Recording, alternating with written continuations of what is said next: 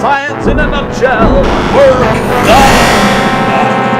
When a force causes an object to move through a distance, we say that work is done. You've never done a day's work in your life. No, not that kind of work, you grubby little man. Newton. Energy is transferred when work is done. Work done can be calculated using this equation. Work equals force times distance. Work done is measured in joules. Back of the net. Give us an example. When a car brakes, work is done to transfer the car's kinetic energy into heat energy. Stop that.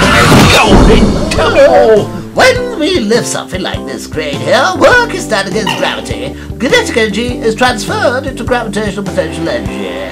Alright, I get it. So when I drag a geek across the floor, work's been done against friction. Is that right? Yeah? Can I go out now? Here's an example of how we use the equation. Easy peasy, chocolate squeezy. Here's a magic triangle in case you wish to rearrange the equation. Example 2. Oh, I'm really interested. Yeah. Oh.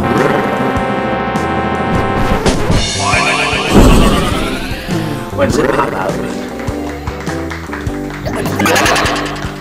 Good night, fair maidens.